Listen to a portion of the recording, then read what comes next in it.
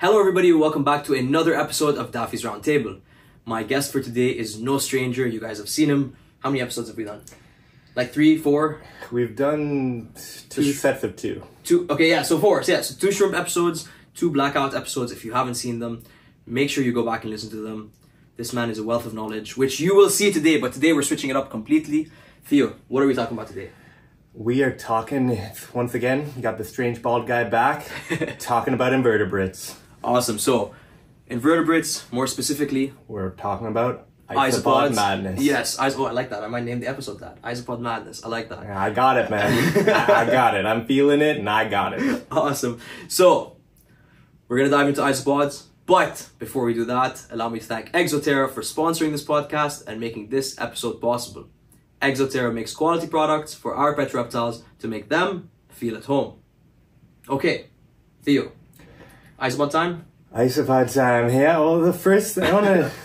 Hit us. Yeah, start us right off. Yeah, go ahead. Just two things. Like one, yeah, for any of you few viewers that are watching, I'm wearing a hat, not because I'm ashamed of being bald, but so that you're not seeing a bright light reflecting off my head. That will distract you from this beautiful man's face. I know you're here to see this man's face. It doesn't matter what I say. All the time, of course. You're here to see Fatty. So they're here for the good knowledge, man. Well, yeah, we're multiple reasons. Multiple reasons. And yeah, the second thing, if it ever sounds clunky, like my brain, as I've mentioned before, I'm a little bit of a burnout. Despite having a bunch of ideas in my head, I like to have a few notes in front of me. So if there's ever any type of like awkward pause or anything like that, it's just me reading. I'm not a great reader. So that's my introduction. Introduce the isopod that's going to tell you about isopods. The isopod that's going to tell you about isopods. I love that. Yeah. Awesome. I love that. And no, yeah, you know what? It's interesting. I like to keep notes sometimes, but sometimes I get so distracted reading them that I forget what I'm actually going to say. Every time we've had our podcast, I usually come with a lot of notes, and just like me and you have spent so much time together, we're able to just talk. You don't really end up using them, yeah. Yeah, I'd like to glance at them every now and then so that I don't forget anything, because I don't want to be like, after the recording, be like, crap, I should have said something important. Because, yeah, like, if the blackout guide was one thing, but the shrimp and this talk, like, I want to try my best to provide the listener with a sort of comprehensive of a guide to isopods as I can. Not that I'm an expert, but I do have a few isopods, and yeah, I love isopods, and I love sharing my love about isopods. Awesome. Okay, so isopod. That's what I'm going to call you for the rest of the episode now that you said that. So isopod, let's start off by telling us how many, roughly, I don't know if you actually have them counted or not, but roughly how many isopods, species, morphs, what do we call them? I don't know. You and I have a science background relatively, but I don't even know. They're constantly being declassified or like changing the classifications and stuff like that. The number of bins I have That's a better way to put it. Number of bins. Probably less than aquariums, but probably 30 or 40 now. Okay. And each one has a different morph, a different looking isopod. There's definitely different species, different care, different requirements, but I'm getting up there. We're like, I've gone through phases. Last year when I was doing finishing teachers college, I bought nothing. I bought no aquarium stuff, no plants, actually a few plants, but nothing sort of reptile or fish related. This year I'm back with a vengeance. That's okay, beautiful. And yeah, I've been the expos now. Like, I go right for the isopods. Right for the isopods, yeah. And yeah, like I feel like the isopod hobby has been growing. Absolutely. But it's just like, it's a stable hobby, I think. Like, you get people that like isopods, like definitely for reptile people, because they're also good as a cleanup crew in terrariums. But there's a whole group of insect people, in particular, insect or arthropod or whatever you want to call them, and I've met a lot of aquarium people that don't have reptiles but like isopods, because for me, like, and this we talked to Tristan today, and he said the same thing. They are land shrimp. Land shrimp, yeah. So it's like having a shrimp tank, except you're not worrying about water chemistry. And And yeah, so okay, so my first question was going to be why isopods? Would that be the answer to that? why isopods? So why, like, someone recently told me isopods to him are like Pokemon.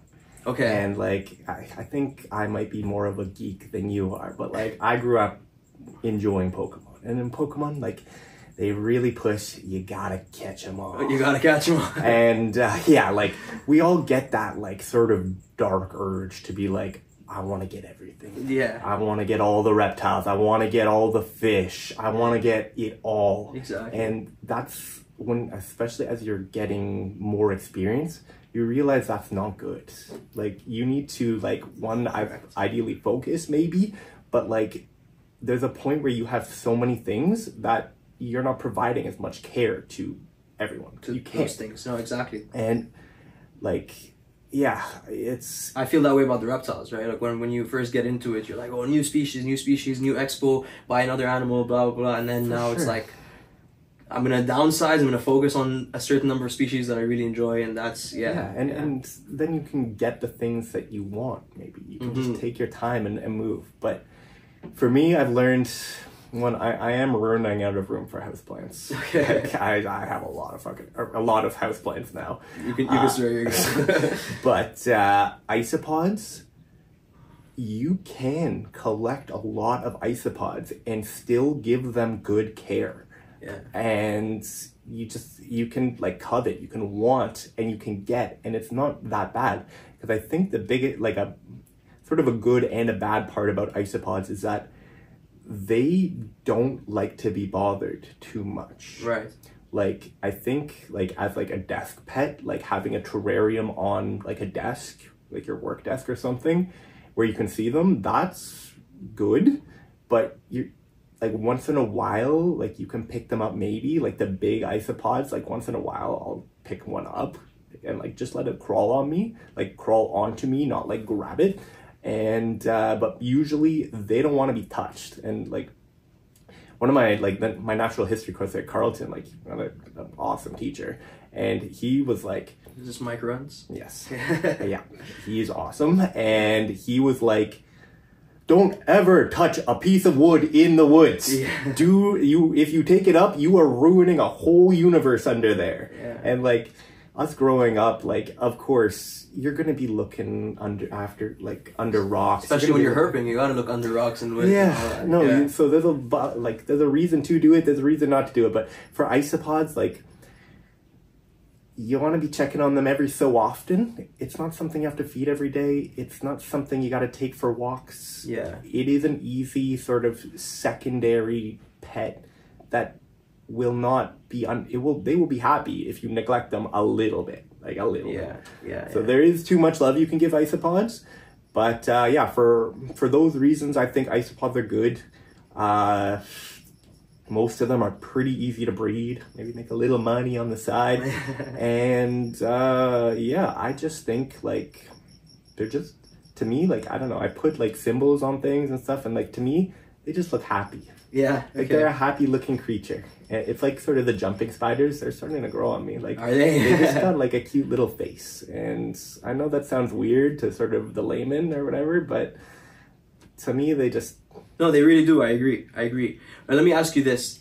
You keep your isopods mostly in bins, correct? Yes. Have you ever experienced having them in, like you said, like a desk pet, kind of in a terrarium kind of vibe? No. The way that I keep animals, like, I definitely try to maximize their health and like make them happy and stuff, but less of my things are for display. Like, they're more to like breeding, yes, but also to like maximize their happiness, functionality. Yeah, for sure. Like you guys come over to my house and like all the glass of the tanks is covered with algae, right? And like, but the fish love that. The fish probably are happier with that. Yeah. So like, yeah, like, I've got one tank in my kitchen that is my display tank. I've got the coral tanks that I'm really starting to like try to like make it beautiful. Yeah. But the rest of the way that I keep animals is less focused on what's gonna make me happy, or Yeah, no, absolutely, that I'm makes trying sense. to focus on that, what makes them happy, because that makes me happy. And that might sound sort of like, I don't know, higher, like sort of preachy or whatever. Yeah. But that's the way I roll. And on the other hand, when you got so many tanks, it's a little bit easier when you're not trying to make the glass clean. And stuff like maintain the beauty of it. No, for sure. No, I have never had them in a small terrarium to look at. Okay, so have you? I haven't, no. But, well, I have them in all my terrariums, but I don't really see them because they have reptiles in there. No, but the reason I ask is, you know when sometimes you have, like, an animal in a tub or a bin, and then versus that same animal in a glass enclosure where you're walking by it every day and it's constantly seeing you in the room, so those animals usually become less skittish and don't, like, so when I open isopod bins, usually it's like, you open it, they scatter, you flip a cork, they scatter. I'm wondering if that's because they're in bins, whereas if they were in like their own terrarium setup and constantly being around human interaction, they may actually be less skittish. What do you think? So, like you know it, but like when I say bins, it's transparent. Yeah. So when I'm walking by the terrarium, I would say that it's probably the same senses are going off as if it was, or sorry, when I'm walking by their bins, it's probably the same senses going off as if it was a glass terrarium. Yeah. It's one thing to be said about like trying to socialize a reptile and like trying to make it more comfortable with you.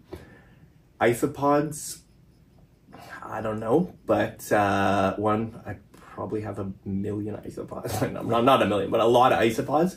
Like I'm not working, it's like this sort of the same thing with the shrimp. I'm not working with individuals. I'm working with a colony. Yeah. So I think that, I don't know, having them, like say like you had an isopod terrarium in like the middle of a mall, like would that make them happier and more accustomed to humans, or would that be bad for them? Right. Well, more accustomed to humans and happier doesn't necessarily equate to the same thing, right? No, it can. It can, yeah. It can for sure, but yeah, it comes down to, again, like always back for me, like the philosophy, like, well, who am I doing it for? Doing it for me, but I'm doing it for them too. You're doing it for them, no, absolutely. Okay, so when I asked you why isopods earlier in the episode, I don't even know how deep we're in already now. I feel like, anyway. You said they all have, when we were talking about the species versus morphs thing, whatever, you said there are definitely different species that you keep, and they definitely all have different care requirements. When I started first getting into isopods, it was almost like there was not actually a WikiHow, but it was almost like a WikiHow care guide where it was like all isopods were put under the same boat. You need a dry side, you need a wet side, you need a piece of cork, boom, you can keep any isopod alive. Why is this not true, and what are some of the differences in care, if you could break some of those things down? Okay, so let's get into care then. The concept of a wet and a dry side, we got to break down a bit, because that is important. Hit me. So, like, unlike an aquarium where everything is the wet side, right, or like even most of your terrariums are gonna be fairly all wet standard. Side. Yeah. Or like, but then you got like bearded dragon tanks or like a leopard gecko, and you need like a humid hide or something like that. Yeah. So that is important. So when we say a wet side versus a dry side, and I want to talk about how to build the terrarium later, but like... Do you want to start there? No, this is maybe a good way to go. Okay. So, like, this is an important big concept, and this is where, like, I have trouble with the deli cups. Okay, yeah. So the deli cups are too small to have a wet and a dry side. Yeah, and just to break down deli cups, you mean like what the isopods are sold in stores or at expos, or like the smaller size containers. Yeah. So the smaller size container. Yeah. I'm not saying don't put them in there for transport, but I really, really think that is temporary. There was one time where I left one in a container for too long, and probably like only 2 weeks, and it either is too wet or it dries out too quickly, and both are bad. So just like any reptile, isopods need a place that is humid in order to shed. And even more so, isopods have gills. Yes. So they're a crustacean. They're a shrimp. They have gills, and if those gills go dry, your whole colony is toast. So you need a certain amount of space in your terrarium or enclosure or bin, whatever, that maintains wetness, maintains moisture. It doesn't need to be like, say, like sprayed every day, but like that. Usually you have like, when I'll talk about building enclosure, I'll have like the soil on the ground, and then on the wet side, and it depends how much, like the species will determine how, or what type of isopod will determine how much of the enclosure I cover with moss, like sphagnum moss. Okay. Because the sphagnum moss retains the moisture and keeps the soil wet. So when they need it, which some need it more than others, but all need it at some point, they can... Lights out, here, keep going, yeah. They can find that moisture. So different species, like, say, like Cubaris, like everybody loves Cubaris. They're like the rubber ducky isopod that is like the iconic sort of, there's one's even higher grade than that, but What's higher grade than rubber ducky? There are some types of Cubaris, like at the insect expo, there was like types of Cubaris that were going for like $400. Wild. Yes. Wow. So rubber ducky, they're not the pinnacle. They're not even my taste. Sophia really likes them, but for me, I'm starting to really dig the big Spanish isopods. Okay. But Cubaris, which are like cave-dwelling isopods from like Southeast Asia, need it basically constantly humid. And interesting. Okay. Yeah, like there might be some that appreciate a bit of a dry side, but for the most part, they like it, like maybe not like a swamp, but I tend to keep like probably 75% of the terrarium moist. On the other hand, keep talking. I'm just gonna turn the lights back on. On the other hand, so the thing that's really getting my desires going these days are the big Mediterranean isopods. So these isopods are like double, triple the size of like Armadillium or any of the other regular isopods. And can you give us an example of some of those species? So my favorite one I love the most is Expansus. I think they are, quote unquote, the biggest by sort of like mass.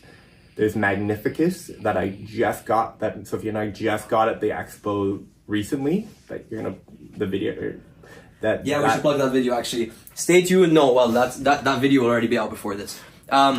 If you want to know what expo Theo was talking about, go to my other channel, Daffy's Reptiles, and check out the Salon des Insects video. I think it's going to be titled I Ate Worms and Bought Moths. Something like that. Yeah. So that'll be out, as we're recording this, that'll be out tomorrow. No, so go check it out. Like the regular reptile expos, like they're awesome. Like they're a show to see. Yes. If you guys have not checked them out, the one in Toronto is awesome. We're getting one thanks to this man routinely in Ottawa once a year. That one is sweet. But the insect expo, like us nerds, like we nerded out. Really psyched about. We nerded out. I will just throw in one more plug as well to all the lovely listeners. If you are in Canada and are planning to come out to any of the reptile expos, make sure you use the code Daffy3 for $3 off. This is a Daffy's Roundtable exclusive code. I'm not sharing it anywhere else. Only my listeners get it. So Daffy3 for $3 off your expo ticket. I've plugged enough. Back to Isopods. I thought that was exclusively for me. Well, you and the listeners. Yeah, aren't you a listener? I got $3 off. So yeah, sorry, we got derailed there for a second, but the big Spanish one. So Magnificus, these are big orange isopods, and like I like orange, and they are the biggest for length. Then I've got Hoffman sagi, which around here are a little bit more common. Yeah, but those are fat. Like to me, those are like the dark versus those are the ones that are like almost a black back with the white skirt, right? Yeah, they some of them don't have white skirts, but yeah, they are big and black. And like sometimes like I'll be showing my like normie friends the isopods, and normie like, friends bring out the Hoffman sagas, and they're like, oh, yeah, because closer to roaches or beetles than the isopods. They kind of look like that, but they're still cool. And so Those guys need it drier. That does not mean the entire enclosure is dry. A lot of people I've seen online have the misconception that like it should be kept like a desert. All of these animals, like including like bearded dragons, a lot of these things, they will go to humid places at times. So all of these animals still should have that gradient, but for the big Spanish isopods, I have like maybe 25%, 20% of the enclosure as wet, and I am very careful that when I am adding moisture to the tank, the moisture does not creep into most of it. And a good way, like these things, all these things, plants, animals, they're going to talk to you. They're going to communicate. Like when you're lifting up an enclosure or like a piece of wood and they're all on the wet side, then they're telling you they want the wet. If they're all crowded on the dry side and there's not a single one on the wet side, then the enclosure is too wet. Too wet. Yes. So they're all trying to get away from it. Yes. That So makes they're sense. self-regulating. It's just like a snake going, or any of them, basking, finding heat when they need heat. Like it's instinctual. They will go towards what they need. So yeah, that is going to be like a general difference, an important sort of bigger concept to understand and put into your head as we talk, is that like unlike, like I know, I imagine most of your viewers are reptile people, but like with aquariums, like you're looking at pH, you're looking at like how much minerals are in the water, and like some of these animals are coming from places where like the water's acidic. Some of these places are coming from, or animals are coming from places that are alkaline. Can I stop you there? Yep. Just because I'm gonna forget. As you're talking, I'm coming up with so many questions. Yeah. Okay, so let's stick to that point for a second. The pH and the alkaline and all that. Sorry, I'm just taking notes on my laptop so I don't forget things. So like, I've heard this the use of limestone before. I'm not sure if that's to change the pH of the soil or if that's something they're eating.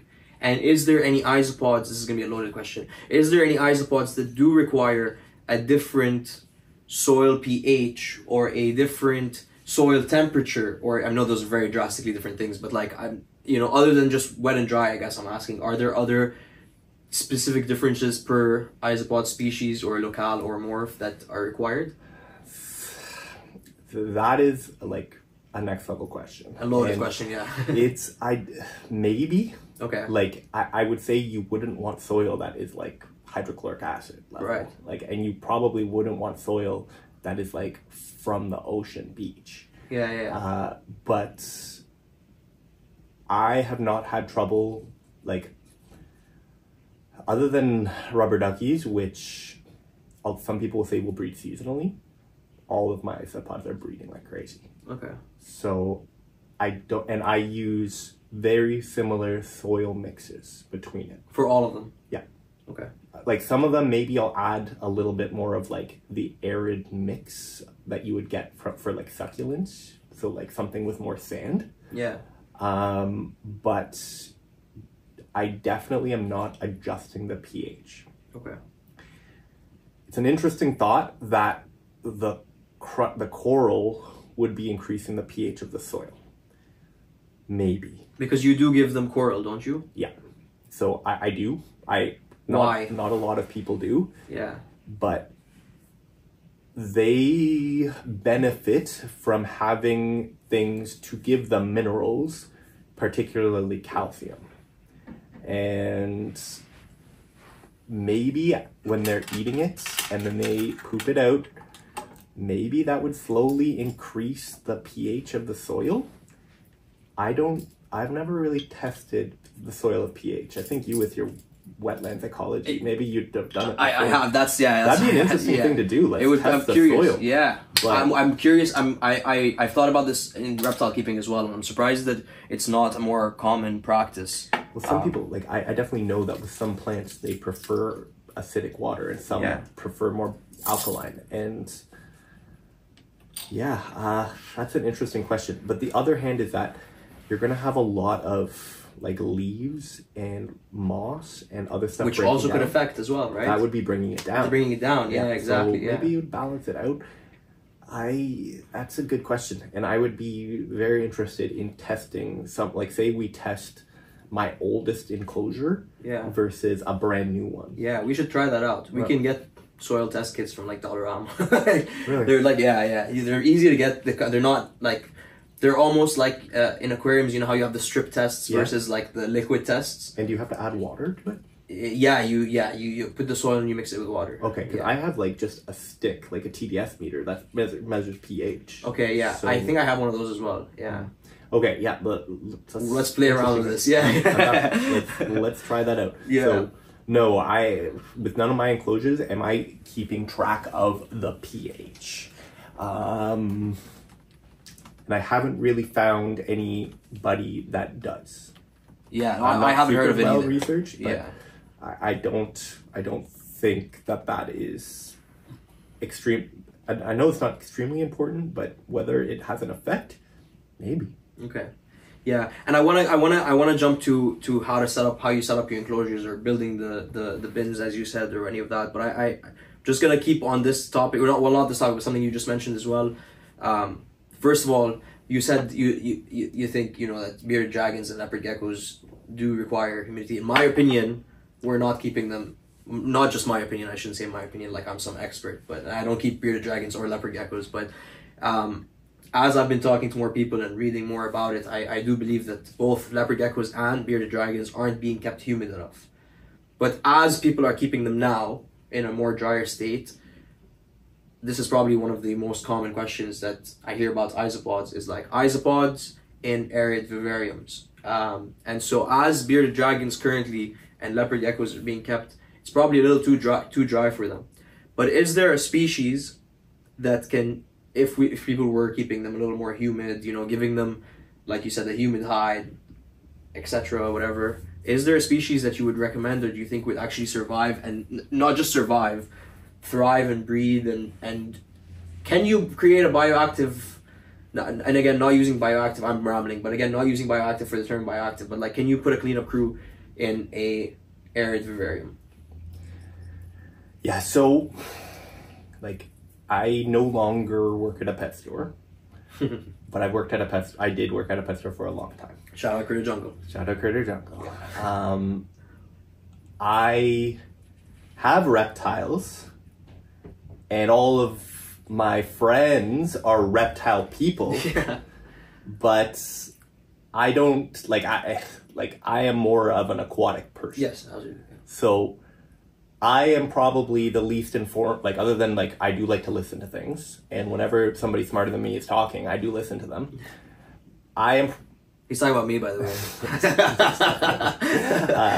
I'm not by no means an expert. I have seen more and more people keeping bearded dragons and leopard geckos and those guys that don't actually live in your beautiful sand deserts on soil. Yeah. And so if you kept them on soil and you had one side where the soil is more moist, and especially you have a water dish, under that water dish is going to be moist. It's going to be moist, yeah. So say with my ball pythons, which are not, I don't know a lot about pythons. My ball pythons are much more of a temperate tropical animal than bearded dragons. Right. But I still have a more humid place and a drier place, and I still find them mostly chilling under the water dish. I think they're still eating poop and stuff like that, doing the things that you want them to do, because the colony continues to grow, especially in a ball python tank where the ball python is not eating the isopods. But they definitely need that place at least once in a while to find humidity. Okay. What types? I've heard a lot about powder isopods, so I think they're Prenosis, something like that. Priscillioprenosis, I think, yeah. Or Priscillionoid, something. Yeah. You can just look it up, yeah. Those guys, I think they are very good at handling a range. Okay. It's interesting you say that. I actually have them in a lot of my tanks. Yeah. Yeah. And so they handle a range, I think. Lavis, which is my number one, or I've probably produced 10,000 dairy cows. They do like it humid, but I think that they are also very strong isopods. Porcellionoides prenosis. Yeah, Porcellionoids. Yeah. Yeah. So that's the powdered orange or powdered blue. Yeah, and then dairy cow or anything lavis, and like orange, whatever, they're lavis, and those ones I think are also really strong. I use them in more tropical enclosures. So I'm not sure how well they do in a leopard gecko or bearded dragon enclosure, but that's another cheaper one that is a good cleanup crew. The best cleanup is usually springtails and dwarf isopods. Yes. So they're good because I think they clean better than any of them. They breed very fast. And what's the other thing? They're small. So like in my crested gecko tanks, I don't have many crested geckos, they're not getting eaten. Whereas if you're putting powder isopods or lavis isopods and you got like a predator lizard in there, they're probably going to be taking them out. Yeah, no, absolutely. So I think the best ones are those 4 that I mentioned. Whether you can keep springtails and dwarf isopods in a semi-arid environment, I don't know.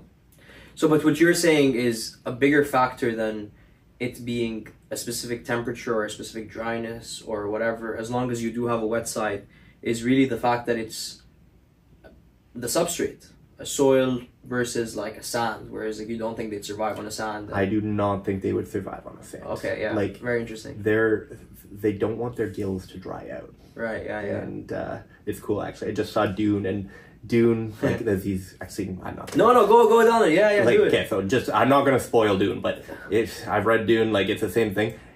They've got these giant sandworms. Okay. And the way that they get these sandworms to actually, they like ride these sandworms into battle, they're like pulling up the scale with like these hooks. And so it exposes their gills. Okay. So they don't want their gills to get sand in them. So that's what keeps the worms above the sand. Above the sand. So I don't know, that's just a kind of aside, but I don't think isopods and sand work. Maybe there's a desert isopod. Everybody's always after that cleanup crew in the desert. So I asked the question. I've heard of something called a fire brat. I think that's what they call it, probably the common name or something. And those are supposed to be like the isopods of the desert. Okay. But I have not been able to find them anywhere. I remember James talking about something that's coming out that's going to be the sort of cleanup crew for the desert, but I'm not sure. I think... Coming out, new movie dropping. That was a while ago too, so it ain't here yet. No. But no, cleanup crew for a desert enclosure, that's not my expertise. Mealworms probably. The darkling beetles, a lot of people use those, Yeah, and that's coming up into another thing, like some people will say any of these cleanup crew have a potential of hurting your reptile. I don't believe it.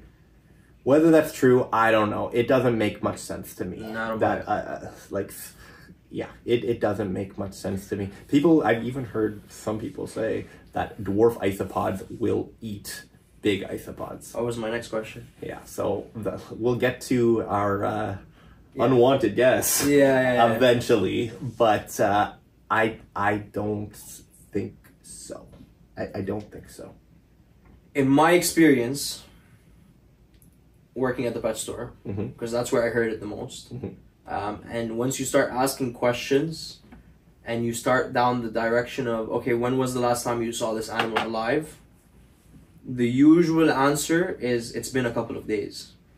And so my belief is that this animal died and then the isopods are getting all over it, and that's what people are seeing and blaming the isopods for their death. So that makes if the animal is dead, then of course that's what they're designed for. They're detritivores. That's why they shouldn't be going after living things, because they're not designed for it. Okay, so on that note, do you have them in with your crested geckos when your crested geckos are laying eggs, or with your ball python when they're laying eggs? Yes. Do you believe... It's another controversial question. Do you believe that isopods are eating eggs? Fertile eggs?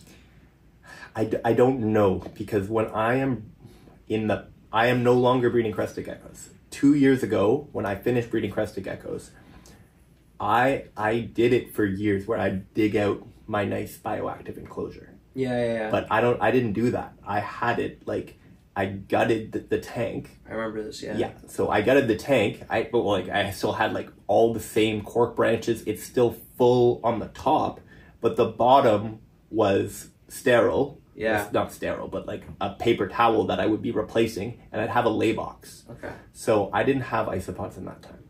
Okay. When I do have my bioactive tanks, or bioactive whatever, quote unquote, and my cresties are laying infertile eggs, I do find them full of holes with, so. Infertile eggs? Yeah. So, yeah.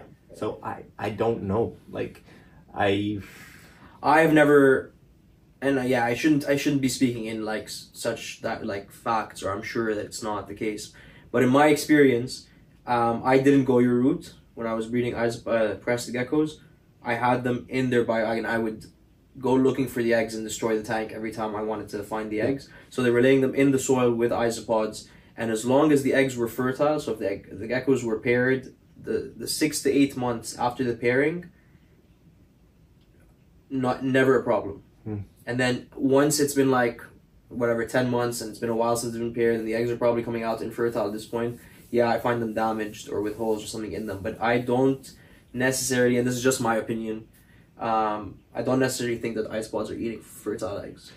Yeah, no, like most of the time I'm going to agree with statements like that. I think that there's a lot of misconceptions in the hobby, in all of these hobbies. And let's talk about superworms breaking out from inside of nose. So but on the other hand, I don't get surprised very often. Yeah. So it would not surprise me if a starving isopod tried to eat an egg. Right. Yeah. I don't know. For me, who, despite have had reptiles for a long time, I play it pretty safe with reptiles. Mm-hmm. So I'm not as super comfortable, like taking risks. Yeah. Whereas with aquariums, I live and breathe it. Yeah. So like I'm able to anticipate things better, and when I'm seeing problems, if I ever see problems, I am adjusting.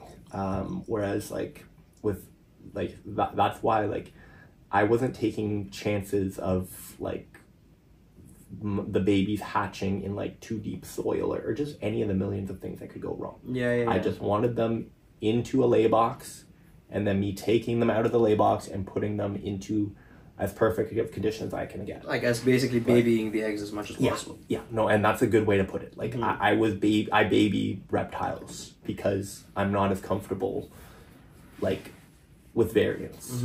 But if I was a betting man, I would agree with you. Yeah. It doesn't make as much sense to me that they're going after something that's living rather than leaf litter or feces or like the carrot that you're putting in or something like that. Yeah. But maybe. Yeah, who knows? And then the other way to look at it also is if isopods are everywhere all over the world in the wild, you find isopods everywhere, how are species reproducing and keep going if isopods just gonna keep eating all the eggs, right? Yep. Like that's another No, it's a good point. In captivity, like captivity is not the wild. Obviously. We are concentrating them. Of course. And we like in the wild you have all these populations that just die off because like it dries out or they run out of food or something like that. We're often not letting that happen. Yeah. So it's a good question, and I would say that's a question for reptile people. That's okay. not your humble isopod guy. Just your humble isopod. Yeah. You are isopod today. So we kind of jumped around back and forth. Yeah. We talked about whole bunch of different things, but maybe we'd like kind of streamline the conversation a little bit. Yeah. So you said building tanks. Hit me with the building tanks. This is the way I wanted to lay it out as sort of like your timeline of like getting and keeping isopods. Okay. So the box. So like we already sort of touched on keeping them in a like as sort of the secondary inhabitants of a terrarium. Right. And we can go back into that eventually. But what I see a lot of people doing is the isopod is your focus in the terrarium. Yeah. Especially when you're getting like the expensive isopods where like each isopod is $10. You don't want them eaten. You do not want them eaten. Yeah, you no, do not. sure. That is an expensive snack. And not a very filling one. So I use a lot of plastic bins. They're cheap, and I think they're just as effective as anything else. Yeah. Some people will say that, and maybe this is true, maybe it's not, glass doesn't hold humidity as well. I believe that. Yeah. And then the other thing would be that you can't, it's going to be a lot harder to put holes into the glass as in a plastic container. For sure. So for me, I used to get more things at the dollar store. I find that I think the dollar store things are just crappier, and that makes sense. They break pretty fast. Yes. Yeah. For me, I am looking for deals at mostly Costco. Okay. Like last time we went to Costco, I was like, bins! And I bought 12 bins. Okay. Because they were at a good price and they were good bins. But like, went by IKEA a little while ago. There's a bin like district at IKEA. Like there's That's like amazing. 30 different types of bins. Okay. And more expensive, but nicer.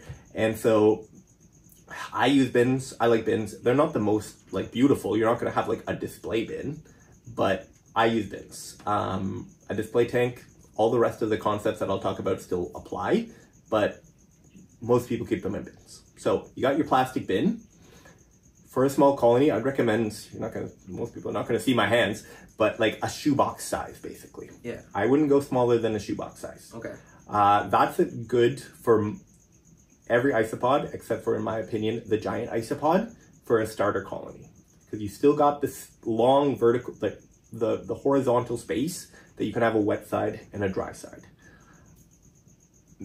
Some of my colonies, sorry, weighing it down a notch, some of my colonies have outgrown those bins. So I have needed to move them into a double shoebox, and then on top of that, an actual bin, like a bin you would store things in. And you got to make space for them, but they stack really well. They are meant to stack really well. Yeah. So that's, bins are... Clear bins or colored bins? I use clear. Okay. I don't think, no. Like, I wouldn't do colored. Like, imagine your life, that your entire life is you're seeing blue or something like that. And you're always in darkness, yeah. Yeah, and more shaded. And, like, I would definitely not recommend, like, a black bin where you can't see through it. Right. Some of the isopods maybe come from caves where they are literally never seeing light. But I don't know that, and I don't like that idea. To make it, like, for me, every animal should have like choices. Right. So if they want to be in the dark, there's tons of dark areas under the hides. Yeah, under the cork bark. But to take the ability to take light permanently away from them, that doesn't sound quite right to me. Although, what do I know? So some people say they are better in smaller enclosures. Yeah, we've had this discussion before. Yeah, I generally disagree with those comments. Like, I was told, I'll tell you what I was told. I was told they run into each other more, so they breed more often. I don't think they need to run into each other all the time to get pregnant. Like, I just... Sorry, I need to sip a beer. Yeah. I don't like my small cultures. The way that I make it so that they run into themselves more on a call, like say I buy like a really fancy isopods and I'm only able to get 6 of them.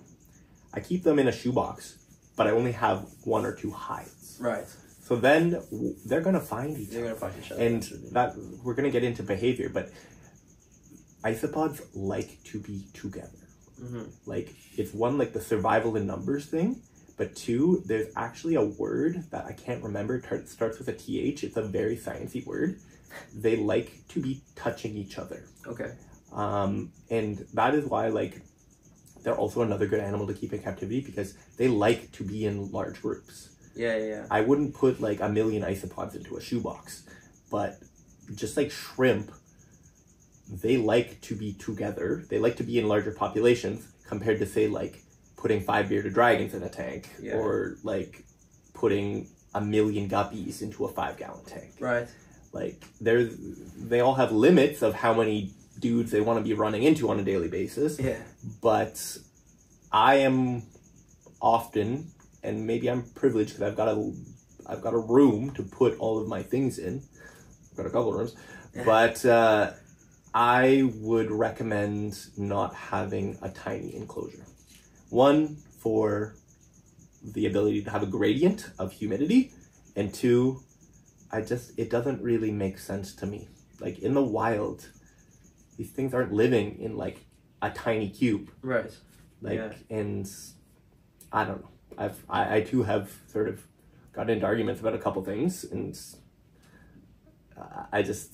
I'm not super passionate about it, but like, I just don't think it makes sense to me. It makes, I mean, everything bigger is always better, right? There's a limit. Like, there's a limit. Like, if you threw 6 isopods into your entire basement, then they're not going to find each other. Potentially, even though maybe they have pheromones, maybe they'll be able to find each other. But no, for me, I like a large bin, or like a medium bin, or large, ideally a larger bin. One question on that before we jump off the box itself. How do you determine how much ventilation you need to put in there? So yeah, that was the next thing I was talking about.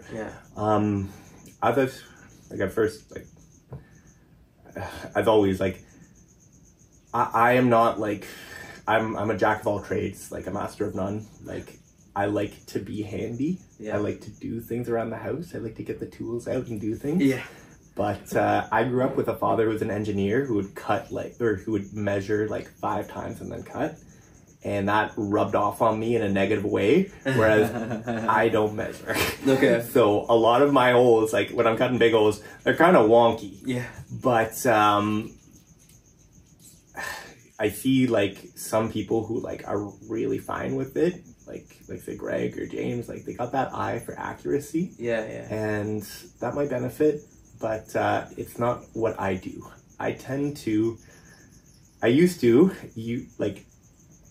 You can get like a hole drilling device. Like, I'm being very stupid, but like Dremel? No, like a drill. It's on the end of it's a drill bit that has like a circular piece with teeth on it. Okay, I know what you're talking about. And so it's called like a hole cutter or something simple. And like I do have one of those, but I don't know if it's the cheap plastic that I'm using or something, or maybe I'm just not skilled. I used to bust holes into the thing and it would almost cracks. Yeah. So I see a lot of people online using it. I'm not using that. What I used to use, and when I just need to put a couple smaller holes, I use what I learned from you guys is the soldering tool. Soldering iron, yeah. So super, super hot tip. I do it in my garage. You know, the other day when I did like 15 bits, I think I poisoned myself a little bit. I just like poke holes into it. Yeah. And I used to actually use a soldering gun they call it, but it's a stick, it's not a gun, to drag it along the top and cut like a square. Yeah. That takes a long time. I found a soldering gun with an X-Acto knife on the end. Okay, nice. Yeah. So it's like an X-Acto knife that is super hot. Okay. And it does take it still takes time, but that's what I use to cut the hole on the top. Okay. And the way that you're cutting your holes, I would say, depends on both the species and where you are putting it. Okay. So say like you are stacking all your bins vertically. Yeah. You're going to want to put them on the sides. Right. With me, like I have like spacers between them basically. Yeah. Like a rack. I'm cutting one hole on the top and then along the sides, I have a bunch of holes on one side and very few on the other side. Okay. So you're still creating a cross ventilation, but I think cross ventilation is still important. Yeah. But that allows me to have that big hole and the bunch of holes on the dry side, and then the smaller amount of holes on the far side. Okay, that makes sense. For the humidity. Cubaris, I'm not putting that giant hole on the top. I'm just putting holes on the side. Because those are the ones you said preferred, and like they come from caves and they prefer it more humid. Yeah. The thing you got to watch out for, unfortunately, is that, which we'll get into eventually, but it comes up right now. If you don't have, so when I've got that big hole in the top, I'm gluing with a glue gun mesh onto it. Like it's like a screen, like you would get at Home Depot. Window screen mesh or whatever. Yeah. So I glue that onto it. On some of mine, I've been proactive enough to glue screen onto those side holes. Okay. But most of mine, I don't have. I do that as well. Yeah. Yeah. So if you've got holes in the thing, stuff is gonna get in. Oh, get in. Yes. That's what your worry is. I thought you were gonna say you found isopods walking all over your house. So isopods, most isopods don't climb. Okay. Except for dwarf white isopods. The dwarf isopods will climb right up the wall, go out, and get into the bins that are beside it. Okay. And I did find that. Okay. I had like literally like I always keep them in the same place. Dwarf isopods, and like the 3 bins beside it had dwarves in them, they were with other isopods. And then beneath it, I have an aquarium with a lid. It's a bunch of dried dwarf isopods on top. Wow. Okay. So the dwarf isopods will climb and they will get out. They will get into your terrarium. Whether that is a really bad thing or just kind of an annoying thing, we'll talk about later. But basically the concept is when you have open holes, you can expect things like fungus gnats and so the flying dudes and dwarf white isopods to get in. I don't really think other things will, like mites say, or like anything like that. I don't think they're going to be able to do that. But I would argue that if mites can get in through the holes, they can probably get in through the screen mesh too. Yeah, that's a good point. Yeah, that's a very good point. So yeah, so if you want to be really careful, put screen on everything. Yeah, that's what I do. I don't fear dwarf isopods a lot, so if it happens, But I don't put screen on everything. I'm putting screen on that big hole in the top, and then I'm puncturing little holes along the sort of top of the wall so that big isopods can't get out, or the isopods in the terrarium can't get out because they're not going to climb. But it's possible things are getting in. Yeah. Yeah, so that's how I make my bins. Awesome. The same like sort of concepts of the dry and the wet side would apply to your glass tank, but you're gonna have to just figure out a way to keep one side more moist and one side heat. Yeah, that makes sense. Yeah. Okay, so awesome. So off that, we'll probably jump into like the most important topic in isopods that's like very heavily being talked about right now, which is substrate. Yeah. So substrate. So I, like sort of when I was into shrimp, or like when I was first getting into shrimp, like I like to use as everything, basically. Yeah. You've talked about some, and Sophia's talked about some interesting stuff, like this stuff, flake soil. Yeah. That sounds really interesting to me. Okay, yeah. But you haven't used it? No. Yeah. I've never even seen it. Okay. Or maybe I don't even understand the concept. Okay. But you've also showed me pictures of people grinding up cork. Yes. If I knew how to do that, I would do that. Yeah. Because that sounds cool. Yeah. But I don't use either of those things, even though, because I have so many things, like I probably would only save that type of premium soil. Yeah. For the higher end stuff. The highest. Yeah, that makes sense. But yeah, so I've got a few things that I mix in, and I mix it in like a big container, and then I put it into the terrarium. So before that, like I would say, aim for at least a 2 or 3 inch layer. Okay. That I think is important. They need to be able to dig. Some dig more than others. Some will actually like dig out a little hole and have their babies in the hole and defend the hole. No way. The big isopods are really cool. Okay, They've got a lot awesome. of characteristics like that. Yeah. But what was I saying? Yeah, 2 or 3 inch deep soil. I think that's a good idea. Okay. And that's becomes more difficult to achieve when you have a small enclosure. Yeah, absolutely. So I would say like you need some depth to the enclosure, whatever that enclosure may be. And when you are adding soil, I would aim for about a 2 or 3 inch layer. You need to be able to dig, and just like you would find in the wild, the top layer of the soil is going to be dryish. Yeah. You dig down, It's going to be wetter. Wet. Do you think, sorry, I'm going to cut you off real quickly. Do you think there's like a expiry date for soil? I know obviously expiry date isn't the right word, but do you think there's maybe like an X amount of nutrition in the soil, and then over a period of time, this all gets consumed by the isopods, and now you have to refresh the soil? Or does that make sense to you? The concept makes sense. I have never seen it. Okay. My dairy cow bin, which is a giant bin, has been going so strong for so many years. Like, the soil to me looks like isopod poop. Okay. If anything, maybe it would run out of calcium or something like that, but I'm supplementing everything. Right, yeah. It's basically compost in there. Right. Like, it'd be very easy to take that out and like put it into plants or something like that, although it would be filled with dairy cows. Yeah. So people talk about like the soil either like maybe becoming toxic, maybe. I haven't found that yet. Mm-hmm. And I am observant for it, but I have not had any of my soil go bad. What can happen over time with a lot of things is that the soil will compact. Right. So you want to be careful with that. But a lot of isopods are aerating the soil. Mm-hmm. So they're digging down, creating little holes. Yeah. Yeah. So hopefully that balances out. But as of this moment, I have not seen sort of an isopod enclosure crash, an isopod colony crash, because the soil has either run out of nutrients or become toxic. Okay.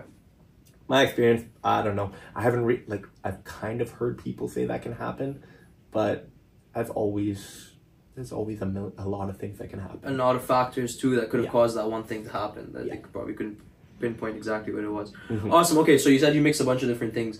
Yeah. Could you break down what some of those things are? Well, like I bought today, coconut fiber and coconut husk. Like, I know those are basic, but I like them. Yeah. Like, I like the color. I like the smell. Yeah. I like them. I actually like the smell of them too. Yeah. And they serve it's a coconut. Like, it's nice. Like, Cece used to laugh at me because I would put all of my plants into coconut. And then I realized from now that that's not what you put houseplants in. Right. But it's good. And so the coconut fiber is kind of the base. And then the fiber, the like husk, like bigger pieces of coconut, it chunks it up so that it's more airy. Right. And then they can get under it and stuff like that. Yeah. So I'd say that's a base. We've started using a bit of like special potting soil that Sophia found that isopod people use. It's got a fish on the front. Okay. So maybe have nutrients. Apparently Cubaris really like it. We've added a little bit to it. Soil I have found will naturally often come with fungus gnats. Eggs. Yeah. I don't really care about fungus gnats that much, but it's kind of annoying. Yeah, it's very annoying. So very, very annoying. I had a little bit of that. And then I start adding a little bit of extras. Okay, nice. So at the plant store, I bought calcium powder. Okay. But I think you could probably use Repashy calcium. Okay. Mix a little bit of that in. Crush up a little bit of leaves. Put some of that in. Yeah. A little bit of charcoal. I think and some of these things I don't really even understand what they do so much, but it chunks up the soil a little bit more. Charcoal will take out nutrients a little bit. Yeah, I think they probably chew on it and eat it up a little bit, no? Yeah, maybe. Charcoal, maybe. And then do you do burnt wood. You said you mix in leaf litter into the substrate. Do you also on top of that do a inch or two or on top of the substrate as well? Yeah. Yeah, leaves are important. Yeah, so once you got that nice soil mix, and that's pretty much most, and then if it needs to be drier, maybe use a bit of an arid mix, like a more sandy type of thing. But yeah, so then you put all that nice stuff in, you put your certain amount of moss onto your wet side. Okay. Some enclosures I'll have a quarter, some of it I'll have half. Yeah. With the Cubaris, or I will mix sphagnum moss into the soil so that there are chunks of sphagnum moss in the soil. Okay. Maybe that's a bad idea, but I have been doing it and it seems fine. And then you put your delicious layer of leaves on top. Delicious. Oh, leaves are awesome. Yeah, no, I agree. Leaves are just a good thing. So leaves, like, leaves. There's some good leaves, and are there bad leaves? I don't know. Like, so you want to go with hardwood leaves. Okay. So hardwood leaves are leaves. Yeah. Whereas like softwood is like pine and cedar and that type of stuff. Right. Okay. You don't want to be using like needles. In my leaf collecting, I will like, not intentionally, but there will be pine needles mixed into it, and I have found them in some of my enclosures. I don't think it's a major problem, but yeah, you want to be going with big hardwood leaves. Oak is, I would say, the big one. Oak is a nice, beautiful leaf. It is a very solid, thick leaf that doesn't break down very fast. You're collecting your leaves outside. Yeah, so I'll definitely go into that. Yeah. But, okay. Yeah. So the oak leaves, like leaves, have two purposes, or maybe they hold even more. But they eat them. That's why you don't necessarily need to worry about like, oh, they've run out of food, because they're going to be eating the leaves. Yeah. So they're food, but they're also the place for isopods to chill under. And leaves, like just like you find in the wild, like you scooch around some leaves, you'll find animal, like cool little bugs in it, and sometimes salamanders, like lots of things live in leaves. I can't wait for herping season. Yeah. Yeah, no, that's gonna be good. I'm a little bit excited for that too. But yeah, so oak is one that's not going to be break down. So I think like, yeah, it holds nutrition, but it's primarily going to be your like sort of stable base where they're going to like live under it. Maple, birch, these are other good leaves. Then from the store, magnolia leaves. Like, that's good stuff. Yeah. Magnolia is good. They're more expensive than going outside and collecting leaves. For sure. They're expensive. And they're usually like 6 leaves in a pack. Yeah. That's pretty ridiculous. And then like, there's like the cones, like little cones and magnolia cones, I think they're called. Like, they're cool. But like, as always, the same with the shrimp. Mulberry. Mulberry's good. I want a mulberry tree. Yeah. And so once in a while we'll throw in a couple mulberry leaves. But primarily I'm using the things that I've collected outside, which are oak, maple, and birch. Awesome. Do you sterilize them? Yeah. So for a while I was buying things at a store. Yeah. And I would recommend that to people, especially starting up. You don't have a lot of enclosures. Buy a $6 bag of leaves that'll last you a year. Like, I don't know about a year, but yeah. With one isopod bin? Oh, with one isopod bin, yeah. Absolutely, yeah. I am far past that point. Absolutely. So I'm going to be careful what I say, because I honestly don't know how legal some of these things are. I think you could like fall in leaf litter. Okay, yeah, depends where, but yeah. Let's just say I researched where to get them legally. Okay. So I go to this legal location, and like Sophia and I went and like, she's different methods. Like, Sophia doesn't have as many enclosures, so she'll be going like, oh, this is a perfect nice leaf, like so nice, and like her collection of leaves is just like beautiful. And then me, like, I'm on the ground with a garbage bag, like just shoving it in, and like I'm like looking around all sketchy, like, are the people watching me? And like I just like take garbage bags. That's what I do as well. Yeah. And so go to somewhere. I go far out of the city. Do you go? Sorry, I keep like interrupting here, but do you go at a specific time? Do you prefer when the ground is wet and the leaves are wet, or do you prefer when everything is dry and like crusty almost? I think ideally, Greg was saying something important. I can't remember, but I think you want to be going like somewhere in the middle. Like, I think what Greg was saying is if you go in the wet season, there's less pests to deal with. If I remember correctly, I could be wrong about this, but I think he was saying like when you're going in the snow, everything's. I don't know. Like, I don't think you want to be collecting them in the spring. Like, I'm not sure. Okay. But that's not when I collect them. Okay. Like, and maybe I need to look up. I feel like fall is probably the best time. Yeah, so fall is the best time. And, like, if spring, like, because I am right now, I didn't get enough leaves. Like, I got, like, 2 garbage bags and 1 little garbage bag. And I was like, this is going to last me. I'm burning through leaves like crazy. Really? Okay. So I am now like entering leaf rationing mode. Okay. And like some of my, like my dairy cows, they could consume like a handful of leaves like overnight. In a week, yeah. Oh, overnight. Okay, I was gonna say mine like yeah. So like some of the isopods are getting very little leaves, but like the other ones that are really like I'm trying to get breeding and like I'm using a lot because. But yeah, so I go in the fall. If that's you can get it in the spring, I'm down. But the leaves need to have fallen off the tree, I think. I don't. Yeah, no, they do. Yes, leaves. no, absolutely, that's true. Yes. So I collect the leaves. People will say different things. People will say they're good to go right away. People will say, so if you put them in right away, there's a chance that little buggies or I don't know diseases, but that's harder to quantify. From experience, I think the chances are very high. Of what? Of not diseases, of bugs. Yeah. I've had it happen in several enclosures here, and I've started to sterilize everything. Yeah. So bugs, no doubt. Whether the bugs are bad or not. Yeah. Okay. Who knows? Yeah, that's true. Yeah. But yeah, no doubt. And like, so I collected those even in the fall. Like I had those bags of leaves. I just left them open, and like I was, tons of stuff was crawling out of it. Yeah. And probably into it. Maybe. Yeah. Like I left them in my garage with the garage door open. Yeah. And yeah, like they probably like I was like seeing spiders come out and stuff like that. Yeah, for sure. So yeah, like I too like I'm not putting them directly into anything. Okay, so how do you sterilize them? People will say you can freeze them. That doesn't make as much sense because these things survive the They're winter. freezing outside. Yeah. So a lot of these animals are designed to live through freezing temperatures. They've got like antifreeze in their blood pretty much.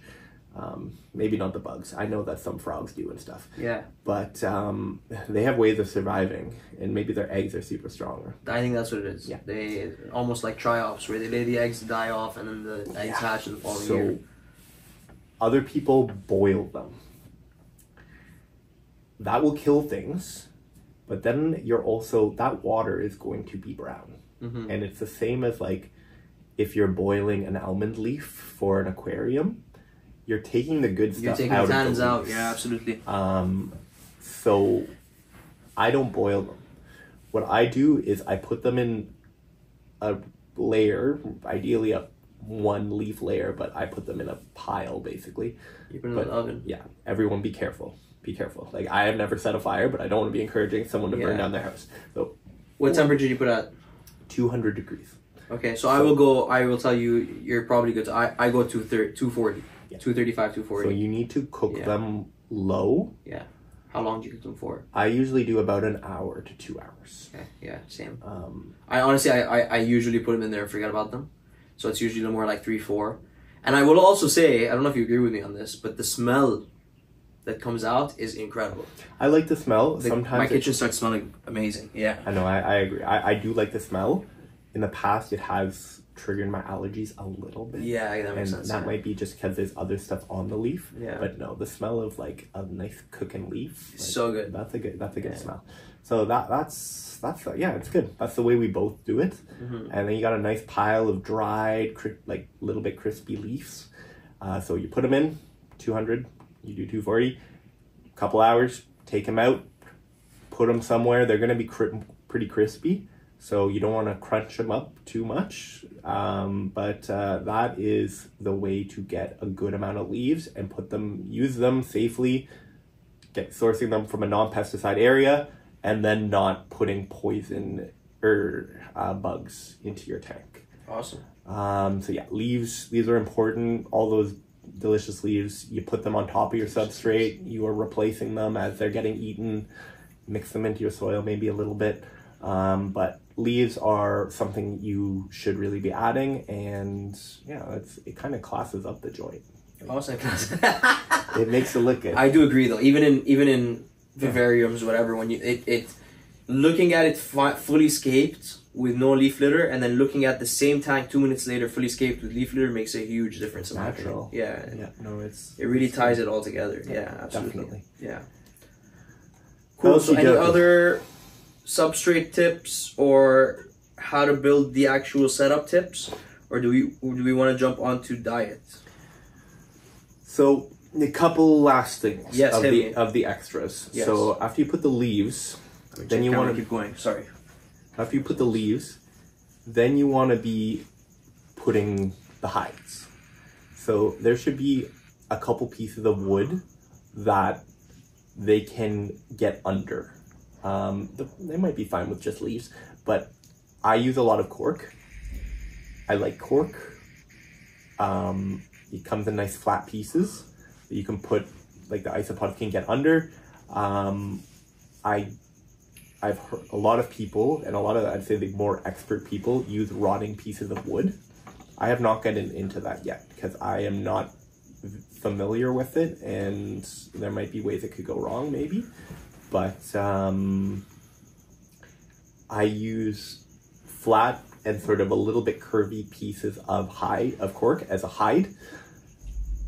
Just like kind of my basic, like my great skills with ball pythons. I've got one on the wet side, one on the dry side. Okay. And then I maybe have one that is covers in the middle that goes between. The other concept that I've been hearing a little bit more about is having it, and maybe some isopods probably prefer this more than others, but having it so that the hide is not pressed up against the ground. Sorry, so it's kind of like, no, you're okay. Yeah. Kind of like curved so they can get into it under it. Yeah. So you could be leaning the cork on another piece of cork. Any type of method, you could be leaning it on another ornament. Anything like that, I think is a good idea. I don't entirely understand it, but I've been starting to do it, and especially for the species that like it a bit drier, like those wonderful big isopods I'm talking about.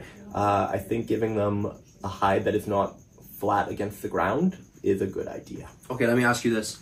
So I heard once that some I don't know, I can't remember where I heard this, but that they'll only breed, and this kind of sounds a little bit like they only grow to the size of their enclosure, but it's not that. They only breed to the amount of surface area that they have in the enclosure. So I think that there are reasons why that might be true.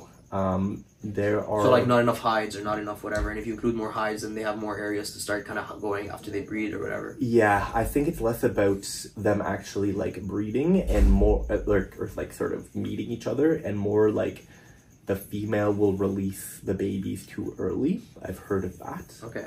And we'll talk about behavior more later, but some of the big isopods are territorial. Okay. So they will kill each other. Like the males will fight. Okay, interesting. So yeah, I think having a good amount of hides is important. You may find you provide them with a bunch of hides and they're all under one, and that's a good thing. But I have definitely seen with my big Spanish isopods that you'll have sort of little territories, and like there will be one group under one pile, and one group under one hide, one group under another hide. Yeah. So I've sort of noticed that as well, and it always seems to be, not that I can really tell the difference between my isopods, but it always seems to be the same group that are under the same cork bark, and they establish that as their territory. Yeah, and yeah, like I got Bolivari, which is another big one for Christmas. Like it was a nice little present. Okay. And when I got them, we put them into a big enclosure. They were all under one house, or they were all under one hide, all sort of really congregated closely together. Interesting. Then there was a bunch of babies that showed up, and they all spaced out. Huh. So I think when the babies happened, the parents were becoming more territorial. Yeah. So they pushed the rest out. That makes sense. Because there's like particular isopods that are like sort of hovering around the babies, and then the rest are in the different hides. I think giving them a little bit more hides than they need is probably a good thing to do. Yeah, definitely. Yeah. Yeah. Yeah. And then other than that, you're going to want to be putting like calcium sources into the tank. So one thing that a clever little thing I've been doing is like I take a cuttle bone, I put like a piece on the dry side, and then on the wet side, I take the moss up and put the moss on top of the cuttle bone. So it's got like a little cave. Underneath. Yeah, that makes sense. And so they're going to be munching on the cuttle bone. Some people use crushed eggshells. I haven't started doing that, although it might be a cool idea. I've tried it, and they seem to not go for it. Yeah, like these are not something they're going to like devour. Yeah. But if they're eating a little bit once in a while, maybe. Yeah. And then the other one that some people use, but less people, because maybe it's harder to source, is limestone of some kind. Yeah. And so I have lots of it because coral, like the live rock that you use for a reef tank, is like limestone. Yeah. It's a type of limestone. And so I got lots of it, and I've been giving it out to all the homies. And you see that they use it, and they you find them on it and eating it, or is it hard to tell? I do find them on it. Yeah. The dairy cows will eat away at the rock. Wow. Like I've seen rocks like go away. Wow. Yeah, they're a special bunch. Yeah, dairy cows are definitely a special bunch for sure. I do think that it is a good idea. So what I do, I don't know how many of you guys are reef people, but like I take the aquarium rock and I soak it over and over again in water to get all the salt. Like fresh water? Yeah, fresh water.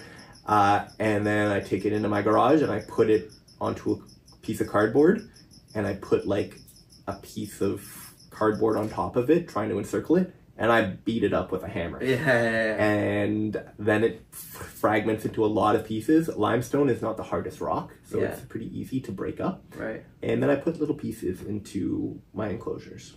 Yeah. And I try to, I don't know, like some of these things might not be important, but I try to put like a little bit of everything on both sides, because there's people that talk about that isopods, some of them, and especially babies, don't want to go too far, right, like often. So I try to put them on both sides, just in case. And yeah, the last thing that I would add to every enclosure are springtails. Yeah, you do put springtails in with your isopods. Every single one. Okay. Springtails, most of you probably know what they are, but they're a tiny little bug, and they are, to my understanding, fungus specialists. They're very, very good cleaners, and when they're happy, they will breed fairly well, and they'll do a couple things. So they'll keep mold and extra food down, of course. Yeah. The other thing is that they will outcompete our unwanted guests. Yes. Like they will typically outcompete flies and mites, even like rain mites, not predatory mites, but they will outcompete the less desirable. We gotta watch that word. They will outcompete other bugs, little bugs, that will cause potential problems for maybe just annoying fatty. Yes, or very much annoying fatty. Yes. I don't know, like they may even outcompete things that are bad for isopods. I've never dealt with bugs that are bad with isopods, but I know that springtails are good, and it's another one that like I said about the dwarf white isopods, like once you get a colony of springtails going, they're pretty good. Yeah. You with your dart frogs, you've managed to really hard breed springtails. Yeah, I had, well, not anymore. I'm not really doing much with dart frogs, but I had those IKEA CD shelves, just like I had probably 50 cultures at one point. So you had a lot of cultures. So I've never been able to really breed them en masse in their own enclosure. I've tried, but tons of food. They eat a lot. Yeah. Actually, what did you feed them? Yeah. So first I was doing powdered yeast. Yeah. But you have to be careful with the powdered yeast, because if you overfeed, then it molds. Then, because they're so sealed, I guess the air quality gets bad. Well, Greg talks about that you will carbon dioxide poison. That's what it is. Yeah. So you have to be careful with the yeast. Shout out Mike and Bree, the Jungle Vault. They got springtail food. I should probably just grab it quick here, right here. Yeah. So I don't know what's in it. I have no idea. But they call it spring snacks. There you go. It doesn't mold, man. Okay. So like you can overfeed, and it never molds. I don't know what's in it. But I don't know if it's just the mold that would be causing carbon dioxide, but maybe. I'm not sure, but I'd love to try it out. I've seen that at Greg's house. I'm down for products. I actually have 2 of them. Grab one. Try it out. Yeah. And then the other thing is I tried to do it on 3 different substrates. So charcoal, which is like the most common one for springtails, and then Greg actually mixed up a calcium clay, so we did it on that. That went really well too. And then shout out Understory Enterprises. He sells them on like this dried, not dried, like baked soil. It's a very thin layer of soil, but they go crazy on that. But it's also very much where they boom and then you use them, which obviously is most springtail cultures, but specifically on that kind of dirt cake or whatever it's called, they boom, you use them, and it seems like you end up using more than you need to use, and then the second boom takes time to come back again. But yeah, for breeding springtails, it's consistency. It's constantly feeding them, staying on top of them, spraying them, keeping them humid, and then not having other springtail species around, because it's very similar to dwarf whites, easier than dwarf whites. They don't climb, they just, like, if you open a springtail enclosure, odds are 10-15 of them are coming out just from the pressure of you opening it, right? So springtails jump, right? Well, like that's why they call them springtails. Right, well that too, and yeah, so I was working with 3 different species, and three different species, and then it became one, because one of them just kept getting into all the other enclosures and out competing each other, and then so that became the most prominent one, which was the most common one, Columbula Formosa, something like that. So that's the more tropical one, right? Like, quote unquote, the one that likes the humidity more. That's what they say. Okay. Yeah. So yeah, I see, because I think mine are predominantly the other arid ones, Sinella or whatever. Not arid, but yeah. Yeah, like what they were being saying can handle drier temperatures. I don't think they jump as much, and I think they're a bit bigger. Bigger, yes, correct. So the ones that at Critter Jungle or by Big Bites are sold as the pink container, right? I think so. Yeah, those are the Sinellas or whatever. Yeah. Okay. Yeah, and then the other thing is keeping them on soil, which you've had mixed results with. Yeah. Only with the orange springtails I've had the mixed results with. Because I have never had a reason to breed springtails en masse. I have only ever used them as cleanup crew, where you're using them as feeders. As feeders for baby frogs, yeah. So I've never had to mass produce them, because I can just take my springtails from one culture and move it into the next one. Yeah. But I really like those orange springtails. They're finally beautiful. Got my hands on some. Yeah. And I am keeping them on soil, and I haven't seen a huge boom yet. I've only had them since the last reptile, I suppose, so 2 months. 2 months, a month and a half, yeah. But they're still doing well, like I showed you, like, because I've been doing more like squash. Like, I do use the yeast, but I really like squash these days. Okay. And I find that they eat it. Do you give that to your Isopods as well? Yes. Interesting, okay. Yeah, so just to comment on the orange springtails thing, my experience was with them was I was gifted small culture on charcoal, and they were doing really well. I had them for over a year. Any food I put in there, they ate. But it seemed to me, even after a year, which with springtails, like within 2-3 weeks, you should see like a boom or a difference in the culture.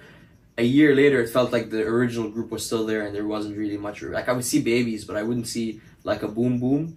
And then I don't know who it was, I can't remember, but somebody mentioned they do better on soil, not on charcoal, move them over. And I moved them over on soil, and they're doing worse now. Okay. So that's just my experience with them. But it could have also been I shocked them by moving them onto soil so suddenly, or... There's like so many different factors. Yeah. Because I think like Nate was saying like he moved his onto soil, and now he's got tons of them. Maybe that's who it was that told me, yeah. So we all have different results. Right, absolutely. I don't know, but like could even be an external factor that's affecting not the soil or the charcoal. Absolutely. That's what I'm thinking. Yeah. Like I imagine like temperature, like all these things. Like, so breeding springtails, are you keeping them warm or are you keeping them cool? I'm keeping them room temperature. Okay. Yeah. So I wonder if too cold is bad. I wonder if heating them up will speed them up. Speed them up. Yeah. Maybe. I don't know. I would assume it would. Okay. I would assume it would. Do you? I've seen your room. You keep your Isopods at room temperature as well, right? Yeah, you don't put any heat. But my room is warmer because it's filled with living things. Here too. Yeah. Like it's usually sitting around 24 in here. Yeah. So it's hard. I don't know. More research is needed. Definitely. And but yeah, I like it that like not only Like I like the little bugs, and like because you told me recently you've got a blue type of springtail. Yeah, well, yeah. Remind me to give you a culture on your way out. Yeah, those naturally appeared in one of my tanks, and I sent some pictures to some people, and they were like, "That's definitely like a blue springtail." And yeah, I'm trying to culture them, but I don't know how to. There's red ones out there. Yeah, the red ones recently started like showing up in the Canadian market. So I'm down to collect them all. Yeah. But, yeah, springtails are cool, but I have had a lot of luck breeding isopods, and like when someone's like, "Oh, do you have a culture of springtails?" I try to give them some. Yeah. But I could never like feed a bunch of dart frogs my springtails. Right. Okay. It's multiple cultures. That's what it is. Okay. Yeah. Yeah. So how many cultures did you start with? Like how many of those deli cups of springtails? Well, I immediately moved them out of the deli cups. Yeah. Yeah. So I would buy like say 2 of those deli cups and then get like a not a shoebox size tub, but like something slightly smaller, and I would put a layer of charcoal in there and then dump both cultures in there into one bin. Probably, yeah. I would say that. But are you saying that within your 10 bins you had bought 20 cultures by springtails? Probably, yeah. Wow. Probably, yeah. Okay, because I've never been like that. I've had one of the red ones and one of the big ones. No, I definitely bought at least 20 cultures, and there would still be times where, because I was like, when I was doing it like heavy, there was times when I had like 400 froglets. Yeah. So I'd be like, I'd have to go buy another culture, and then the culture I'd buy wouldn't be as advanced enough to feed from. So it was like, I would just hoarding cultures. Honestly, fruit flies were the same thing for me too. Like I would create my own cultures, but it's like, it was so hard to stay on a schedule, which is mainly why I'm out of dart frogs, by the way. It was fruit flies drove me crazy. But with my one culture of fruit flies, yeah, they are also driving me crazy. Yeah. Well, other than the fact that they're everywhere and they manage to get out so easily, it's staying consistent with when you create the new culture, and then it would be like, oh no, my cultures that I created aren't ready, and the ones that Critter Jungle aren't ready, and like now I'm stressing, now I have to feed something else now. So like, yeah, fruit flies were a stress for sure. Yeah. No, and because like with like say the worms for the aquarium, like micro worms, like, yeah. When I need them to slow down, I would cool them down. When I need them to speed up, I'll put them on my fridge so that they get the heat. Yeah. But I was told from you guys that if you're heating up fruit flies, they start flying. Yeah. That's an interesting little. Well, so it depends on if you have the melanogasters or the high DI. Okay. Because the melanogasters don't have wings. Is that the green one or the yellow one? The yellow one. The yellow ones don't have small one. Yes. Okay. So they don't have wings, so they won't start flying. But the high DI, they're not wingless, they're just flightless. And if you heat them up too much, they somehow start flying again. Yeah, it's crazy. Someone told me it messes with the genetics. Yeah. Genetically modified. Yeah, well, they're all genetically modified. Yes, yeah. Interesting. So you've set up the bin, you've put the substrate in, you've put the leaf litter in, you have your hides. What is our next step, Theo? So, as a sort of pet store employee in me, I love that. Say you should ideally look up the isopod you are buying before you buy it.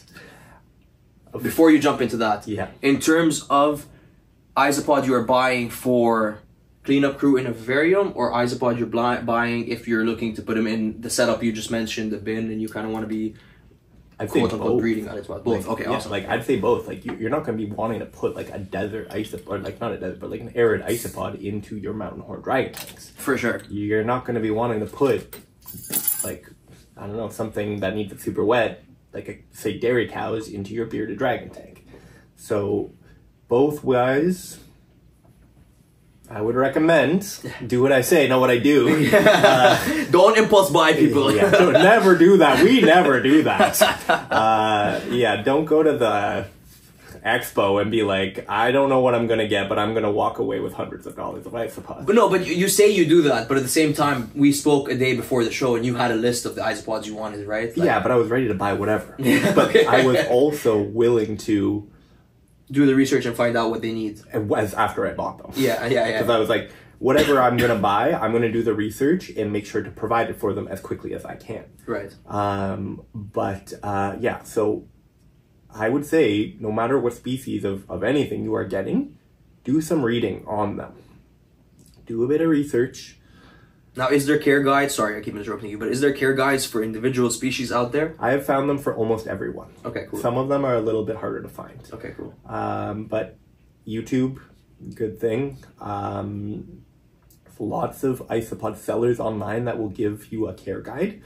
And especially as you're deep diving into it, like some of the isopods, when I've been bored, say like at school, I've been just like researching and like going deeper, because like as much as those little tidbits of like advanced knowledge I can grab, like, I eat that up. Right, no, absolutely. So do some research. And also, if any of Theo's students are listening, he never gets bored at school. He was just saying that. He's actually always entertained by your presence. Yes, so entertaining. I'm just constantly entertained.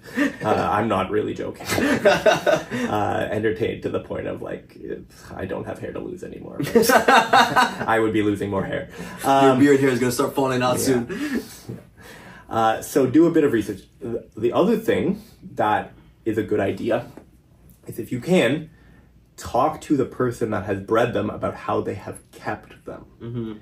Because you mentioned this sort of like about springtails, like you can shock them. Like if some of my isopods I have kept more moist in the past than is recommended online.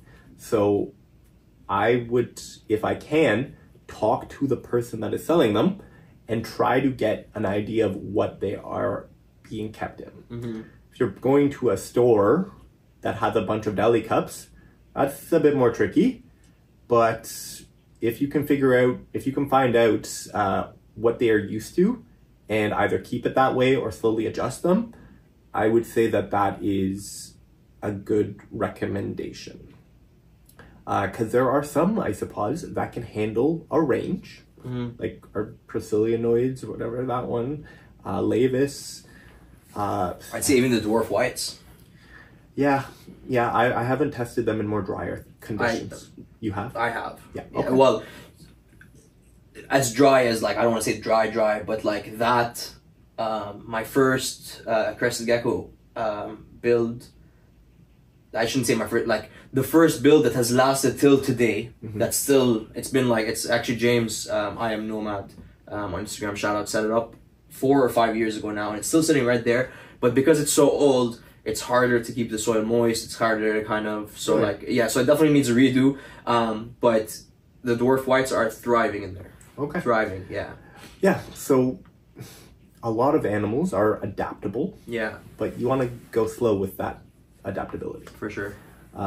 Some may prefer more heat than others. Like for me, I'm keeping my nice like Spanish isopods on a higher level of the rack, and then my Cubaris I'm putting on the bottom. Some of them are going to be like more in caves, where others are in like a field in Spain. And then you're going to, of course, the humidity, you're going to really want to find out how much moisture that particular species is going to need. So you're keeping Spanish isopods. Are you keeping any Arab isopods?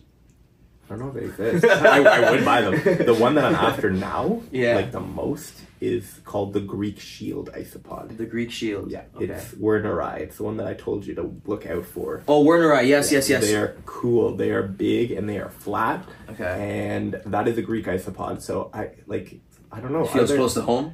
Yeah, I just like them. Yeah. So I don't know. Are there isopods in? There's definitely isopods in the Middle East. I think isopods exist everywhere. I remember seeing them growing up, but I don't know. I wouldn't know what species they are, or if they're actually any value, or if they're just like the common isopod that you see everywhere. Yeah, I was just making a joke. No, I hear you. Like I've collected some very plain isopods before. And, like I got this one type isopod, and the dude was like, "You will never see them. Like they will be in the substrate, and you will never see them." I'd be like, I'll pay $20 for that. Have an enclosure that's empty. So research it. I'm looking up. Oh, you mean research your isopods before you're doing them? Yeah. I'm looking up the Porcilio Werneri.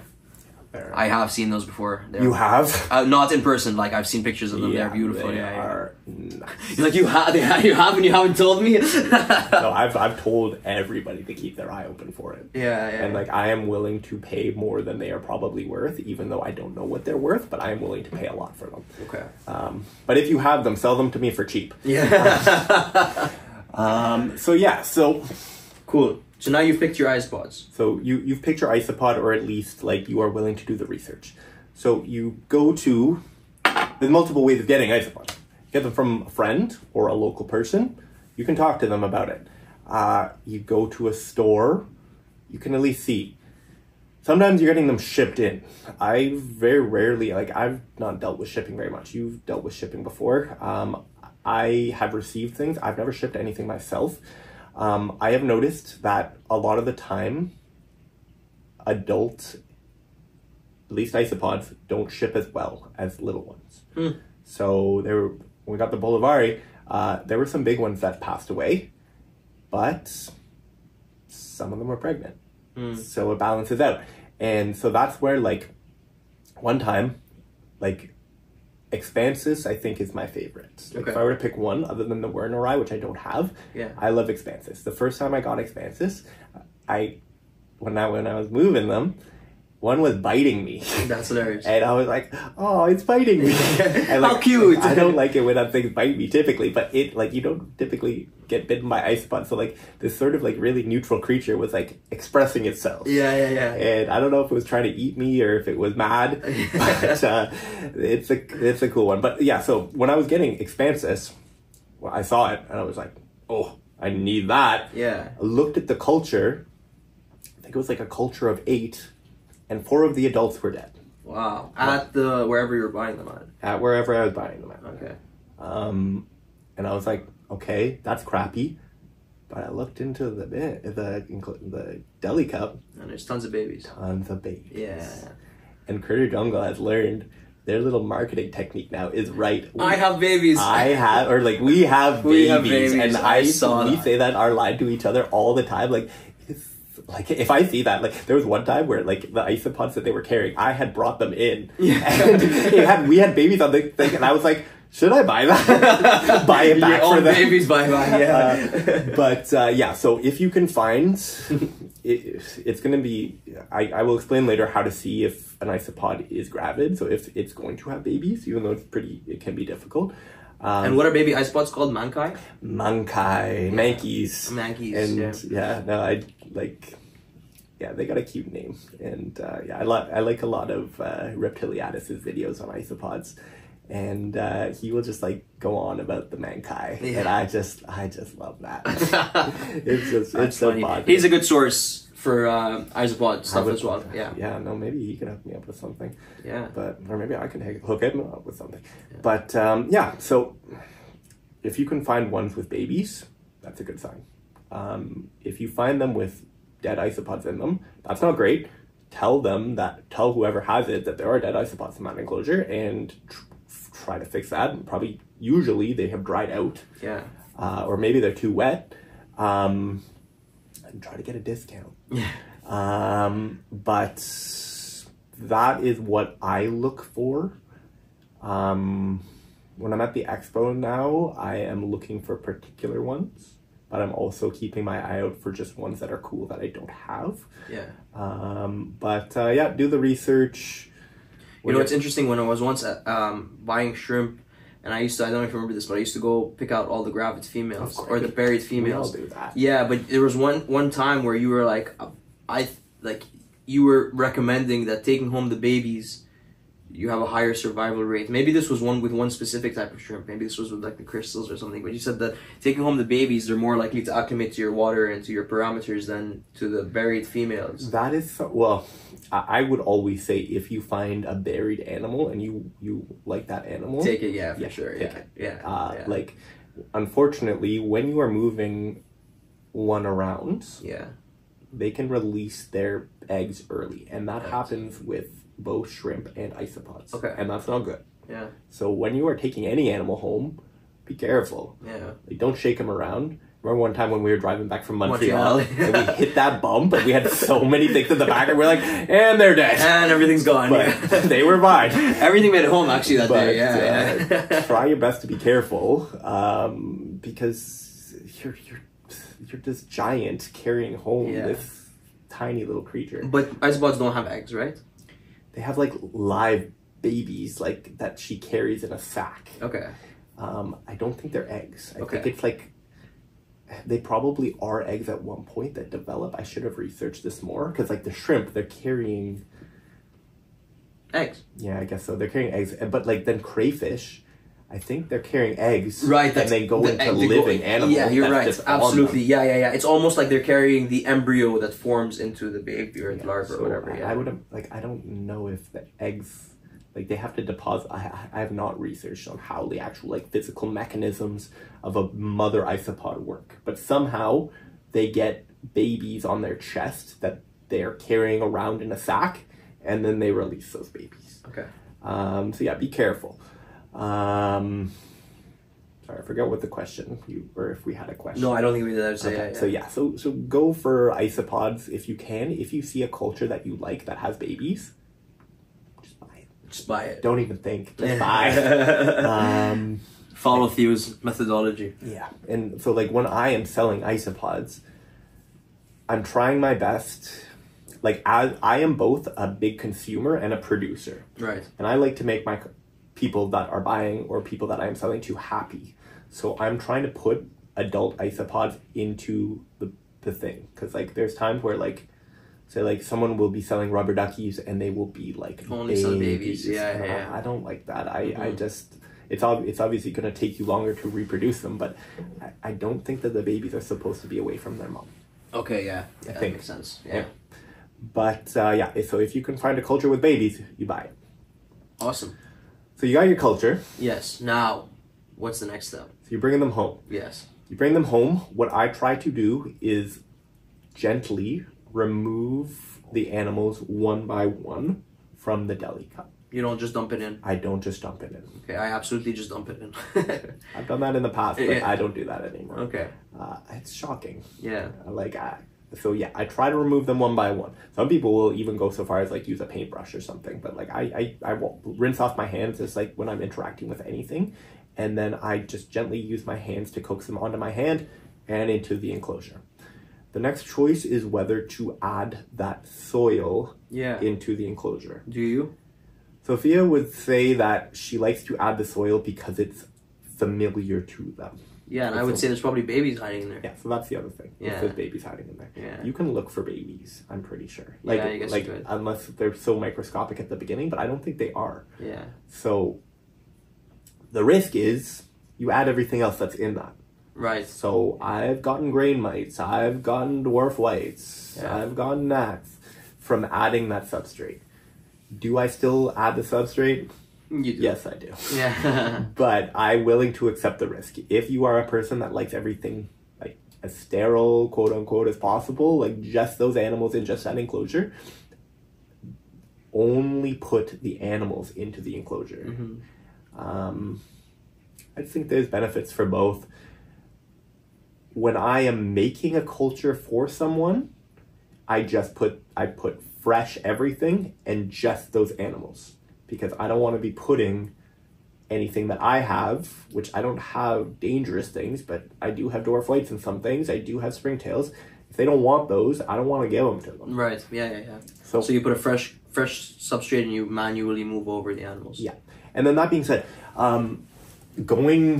seeing different people selling isopods, there are people that do it very minimally, and there's people that do it what I like. So when I am creating a deli cup for someone, I put the same basic mix that I have. Maybe I don't put charcoal. Almost like a mini enclosure. Yeah, mini enclosure. I use a little bit of cuttlebone.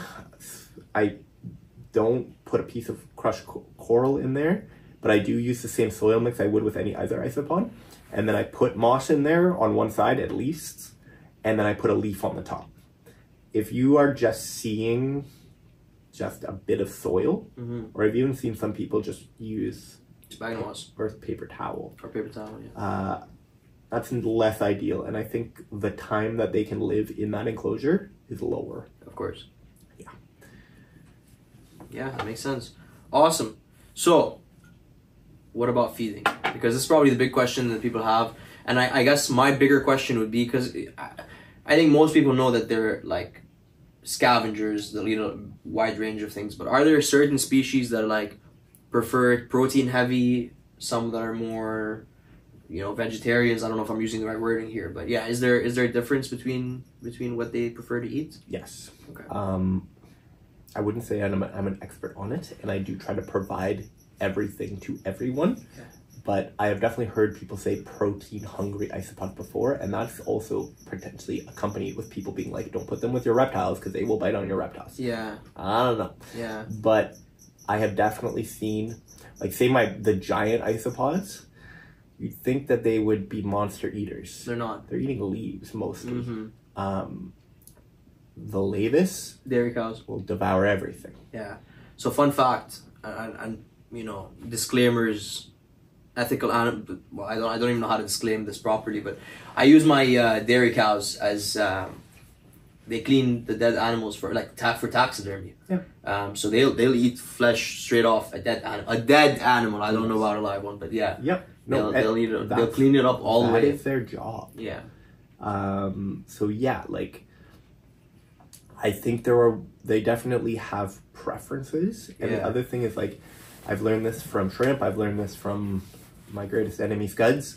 When an animal has a bunch of babies, they're going to be protein deficient. So depending on where they are in their life cycle, their diet will probably need to change. Okay. So that's why I like to provide, I like to say a little bit, but a medium amount of everything, so that they have excess, so that they're not really competing with each other, so that should there be dwarf whites in the enclosure, the dwarf whites won't be able to eat all the food, and then the isopods that I like won't have any. And when you say all the food, how much and how frequently? Yeah, so that's the tricky thing. Yeah. Like I said with the shrimp, you gotta like sort of be sensitive to the cultures. So you gotta listen to them. You gotta see when there is excess food in the terrarium, you feed less. Mm-hmm. When they are eating all of the, some of my bigger cultures, I put like a full carrot in, because carrot takes a long time for them to eat, and doesn't mold really. If they're devouring their whole carrot, then I'm like, okay, I gotta be stepping up the feeding. Yeah. So how much is dependent on the size of the culture and how fast it is growing and how fast it is eating everything. Some people will say, a lot of people say, and that's probably wise, that they should be able to eat everything within 2 or 3 days, and then they have a couple days where they're eating leaves or something like that. Mm-hmm. For me, I may do a bit more feeding than that. Yeah. Because I'm on a cycle of I feed the isopods about once a week. Okay. So if I see like a pile of food in the tank from last week, I'm like, crap, I gotta feed them less. Yeah. But I probably will feed more than your average person, and I have not had too much problem with that. I have heard that isopods can become unhealthy from consuming too much food. Too much of a certain type of food, or just too much food in general? Maybe both. Okay. That maybe. I haven't seen it with my own cultures. I feed a lot, mm-hmm. and I've never seen isopods. Do you think isopods are sentient? That's a tricky word, bud. Is the planet sentient? Maybe. Okay, sorry. Yeah. Yeah. Sentient? Yeah, I think a lot of things are. But I'm a bit crazy. Yeah. So how much and how often? That's going to be dependent on your culture, but I would say feed at least once a week, and the more important thing really is checking on the moisture level of the wet side, because there was one time where I lost a culture. I think I mentioned this even on a previous podcast, and I did not like it. Mm-hmm. So I do not want them to dry out. What I actually do with my bins is I always have the wet side facing me. Okay. So that I can see the moss. Mm-hmm. And if I see that moss getting dry, I'm like, okay, I gotta top you up, no matter when it is. That's very interesting. I used to keep the wet side away from me because, and this may make no sense, but there was a wall behind it. Yep. So I would think there's less aeration and maybe it dries out now. That makes sense. That's what I used to do too. Yeah. But I still prioritize. See, so people get mad at me because I am I might keep some things a little bit wetter than they should. Right. And it's because I've seen something dry out, and I never ever want that to happen again. Right. So I do keep an eye on the soil on the dry side, and if I have overwatered it and I can feel wetness on the half that is supposed to be dry, I will put it, I've never seen them climb out, but I will put it into a big Rubbermaid and with the lid off so that I can dry it out a little bit. Okay. But yeah, checking on the water is more important in my opinion than checking on whether they have food or not. Okay. The other thing is, like, as long as you're keeping leaves in the enclosure, they have something to eat. They always have something to eat. Yeah, absolutely. Yeah. So, okay, but so what types of food are you feeding them? Like, I used to do, and this is like very basic, like 2 or 3 options. I used to do like freeze-dried minnows, fish food, or like spirulina or some other type of like green, per se. But I feel like I wasn't giving them enough variety, and there's probably, yeah. So what do you feed them? What kind of things? Well, Reptiliadis has given, I don't know if I should keep name dropping him. No, absolutely. Go ahead. Shout out Dion. Yeah, he has given me multiple ideas. Yeah. Because before I was just using mostly my kitchen scraps of vegetables and stuff like that. But I do have fish, so I would give them a bit of fish food too. But so I use a lot of vegetables. Because my diet has a lot of vegetables. I use a lot of mushrooms, which are fungi, but mushrooms. I use a lot of sweet potato and squash now. Okay. I find that they love that. Yeah. And I use a lot of carrot. I learned that from Reed, actually. Okay. That carrot lasts a long time and doesn't mold. Yeah. The other cool thing about the carrots that I'm finding now is that I chop off the end, so like the part where the leaf would grow out, and I put it face down in the moist side, and it grows roots and then grows a little plant on the top. And do they eat? I'm always getting pissed off at them because they're eating their house plant. Are they? Yeah. Their house plant. They will still eat it, and it's kind of cool seeing like them slowly eating away at this plant that is growing. Yeah. And the other thing that I mentioned today, and I forgot to ask Nate about, is that he told me that he had grown a potato, like somehow the potato had taken off and it had roots across the entire enclosure. Wow. I am so interested in that. Like, I think that is so cool. I will put potatoes in all of my enclosures. So, let me ask you something on the carrots. Yeah. So, I've been, again, just conversation with people, different ideas coming up. I've heard that if you feed your roaches, like discoid roaches, too many carrots, and then you feed them to your reptiles. Now, I know you're not feeding your isopods to your reptiles, but just, you know, on the train of thought, if you feed them to reptiles, it can cause, like, I believe it's hypervitaminosis or excess in maybe vitamin A. I'm not sure. Really? Yeah.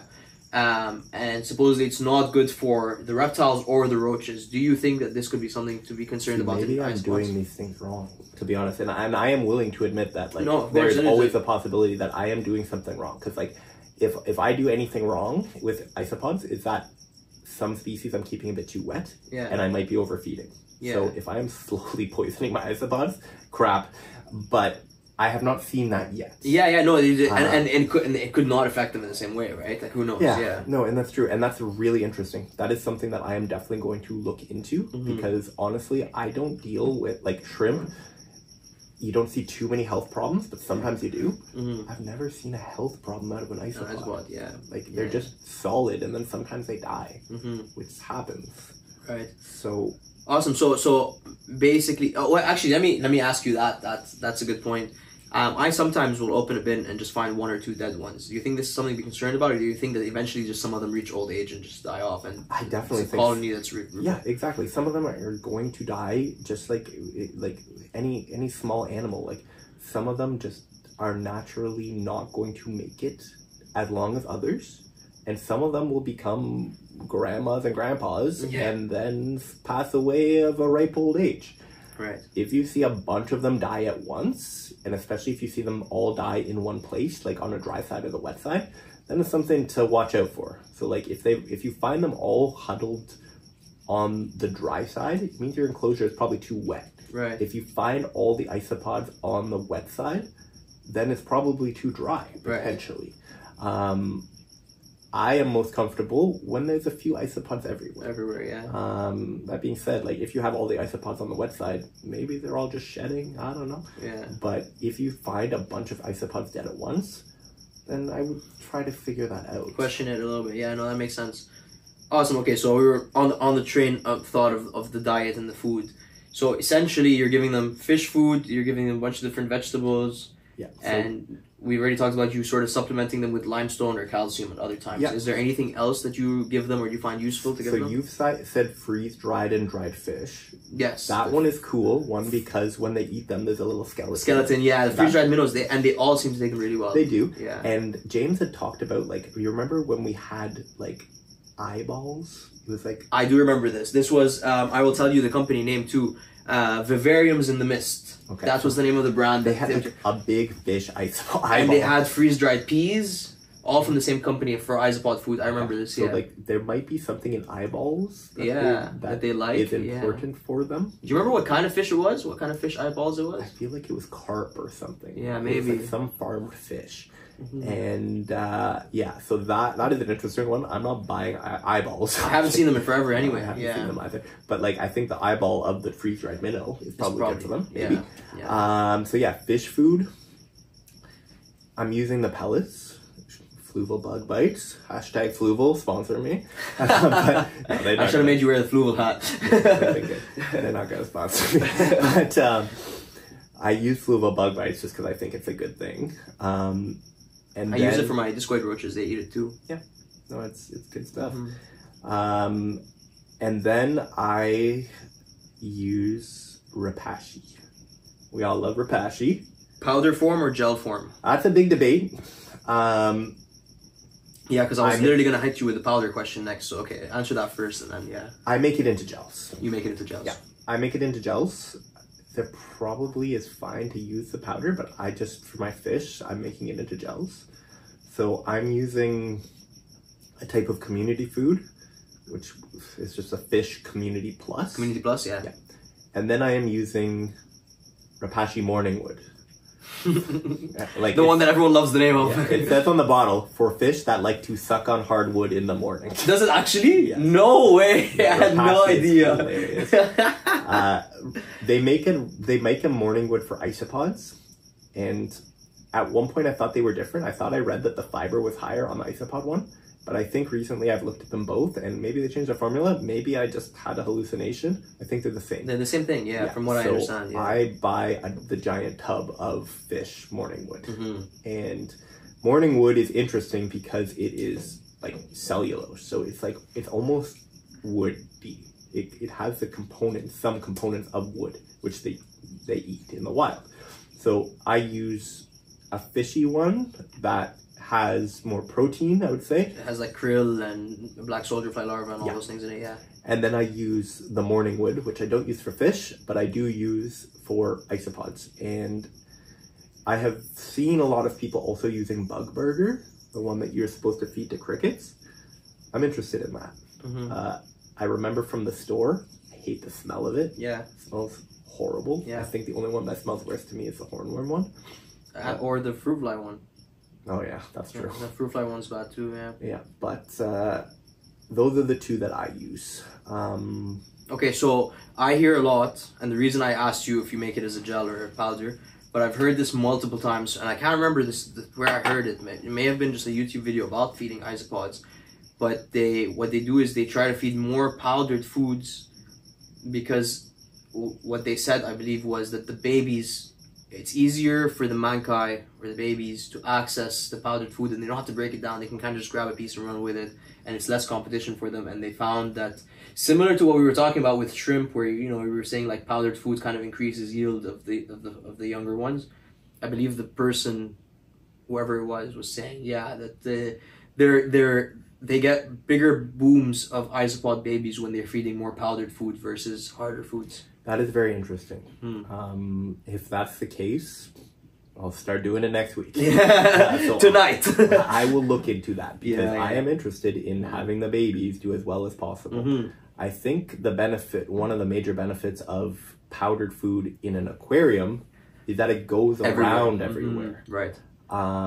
Whereas the powder, depending on where you put it, might just sink into the substrate.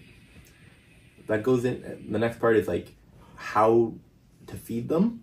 I usually will put the food onto a leaf. Yeah, dude, okay, so I used to have this problem where I would feed on the wet side. No, I would feed on the dry side, but I would put it on the soil and then that entire area would mold out. So I started putting it on the leaf as well, but if the food...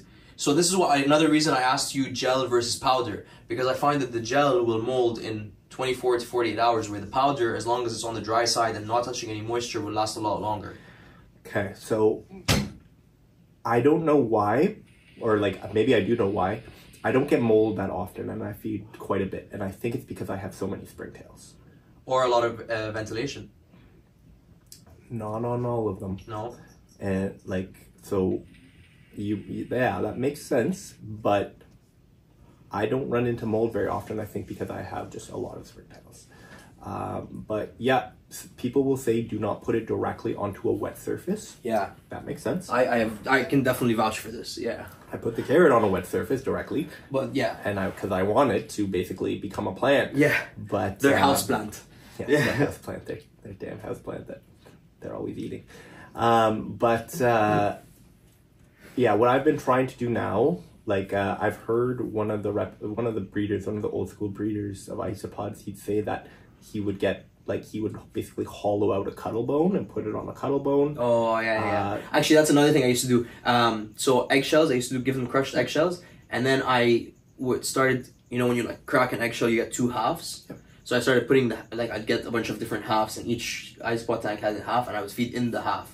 Yep, like, so these things make sense. I just find, like, a leaf is easier. Yeah. And, like, only put it on, like, an oak leaf or a magnolia leaf, like, something that's, like, really durable. Yeah. But the leaf is flat and allows easy access to everyone. Yeah. And then, like, going into, like, accessibility, like, some people will say that babies and mothers and stuff like that, don't want to go far for food. So, like, if I see a group of babies, I'm going to feed near them. I never put food under a hide. Yeah. But I put it right beside it. And do you put multiple feeding stations or just one? I put multiple feeding stations because, like, some of them are probably going to be super bold and go wherever. Yeah.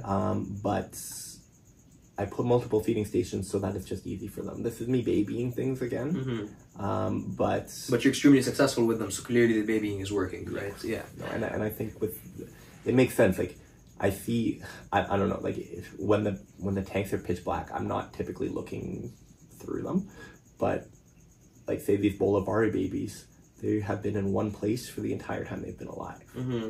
So I think that there is a good explanation or a good reason why you should put it close to babies and potentially on both sides of the terrarium. Yeah, and, like, a couple other things I've heard. Some people will use, like, raw cardboard, so the stuff that eggs come in. I've seen this as well. Without any, like, ink or anything like that. Yeah. I don't like it because it does get moldy. Yeah. Like, I have seen that, like, develop, like, the sort of black mold, and I don't like that. I don't use it that much.